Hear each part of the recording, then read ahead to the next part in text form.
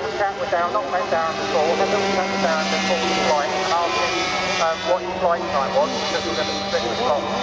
It's about an hour, so it's, I think at the moment the total was the 5 minutes. But this is scale flight, so basically the helicopter will fly just the same as the full-size machine. We won't see it doing all the splits and manoeuvres that the 3D guys do, because the full-size doesn't do that. And obviously it's a very old aircraft, Bell 47, made famous in the Vietnam War. With no little bird to the Vietnam soldiers. Obviously those of you that have watched Max and seen this aircraft in its Max format, it is a Max colour scheme. It doesn't have the flexibility of the S3D. There's some lovely scale descent there, 45-degree descent, that's a big cockpit maneuver. Get inside the they are just over the so the whole scale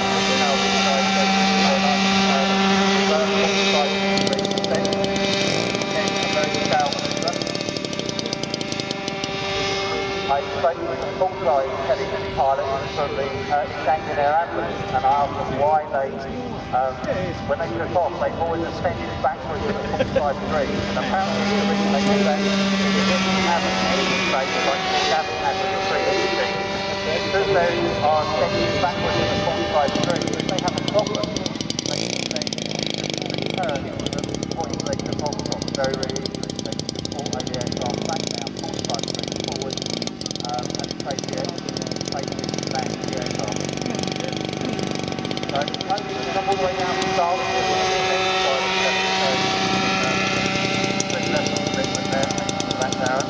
and I had pointed out to the guys who came over, I don't see them, but there's a gentleman in a red cap and a gentleman holding black, I see the sun with the camera.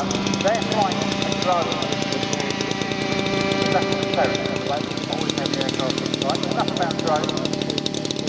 Thanks to Darren and his Bell 47. Again, it's a very lovely scale flight, nice lady figure 8 here.